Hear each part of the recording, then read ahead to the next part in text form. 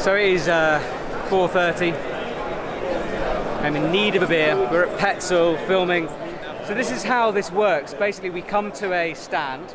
Hang on. We basically come to a stand and a company will show us their newest and coolest product. And then we'll sort of film product videos with them. So we'll talk through the features, why it's different, why it's new, why it's exciting.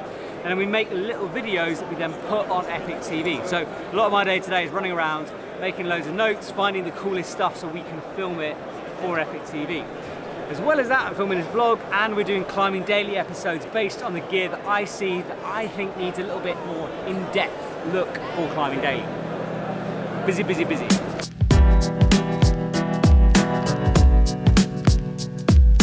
So I'm going to show you around the Arc'teryx stand now because they've got some pretty cool stuff as always. And as you guys know, they sponsor our show, Climbing Daily, which means I get to try out all of their kit and like just go nuts on some really cool stuff. So I'll show you.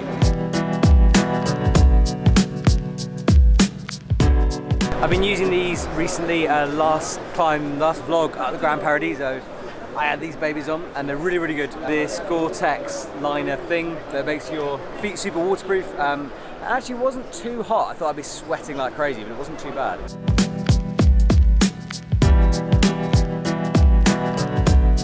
This looks cool.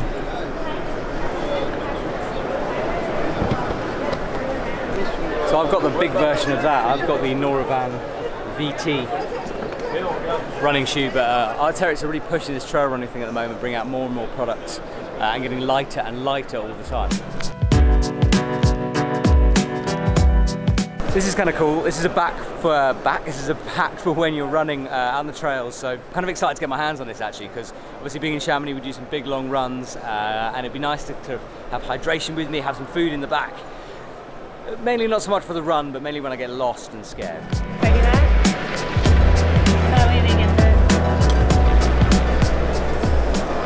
I love this jacket.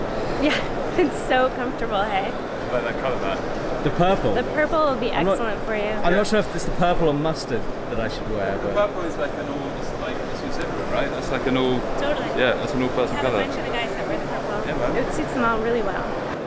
So that jacket the lady was showing with the Cerium SL. Now I've got the LT version, which is heavier, but I mean, Jesus, the lightest down jacket I've ever seen in my life. So that thing is just insanely light.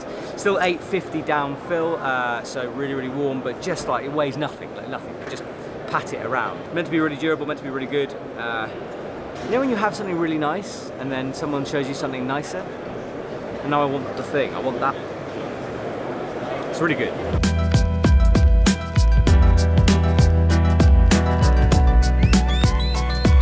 So a few exciting things from Wild Country. Number one is they've extended their friend range. There's now a 0.4, so really small, which is perfect because it kind of finishes off the whole lot.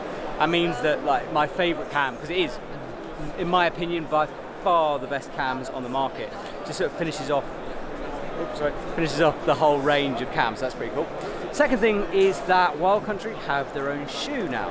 So this is still in the prototype development phase, but it's almost ready. This is the Meshuggah, and they've also got one called the Parthian.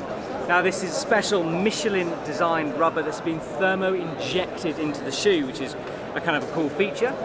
The outer is really, really technical as well. 3 layers of different fabric within the toe and heel section to keep everything rigid, while the rest of the upper bit is more breathable. This is like super high end. It's going to be like 160 euros. The sole is incredible. The precision on the shoe is beautiful. Really, really lightweight. It's going to be interesting. Wild Country have sort of gone, look, we can't compete in terms of quantity with other people. What we can do is make something really, really high end and beautifully made, coming at the top of the market and try to encourage people to get their high performance shoes from Wild Country.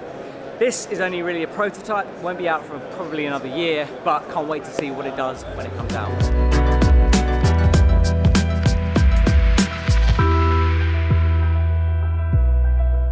This is the new La Sportiva shoe, the Gecko Gym.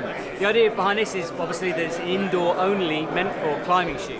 So the upper is synthetic, it's a mesh and it's washable and breathable and all the rest, so like less sweaty feet. And then the rubber is La Sportiva's own rubber, so they developed it themselves. It's called Friction X, and as you can see, it's coloured all the way through. And this is non-stainable, so you don't leave black marks all over the wall or wherever you are, it's just no marks at all. So interesting. Like this is becoming more and more prevalent with climbing shoe brands. They're making indoor shoes, and it is the way forward. But haven't tried this out yet. Not sure I want to, but if I do, I'll let you know. That is it. Outdoor is finished for another year. I am knackered, absolutely knackered. This vlog is a bit of a sort of throw together amalgamation of loads of different stuff. So sorry if it's a bit of a weird one. I just didn't have enough time to do anything really. So yeah, done. Just watching. Buy loads of gear. See you soon.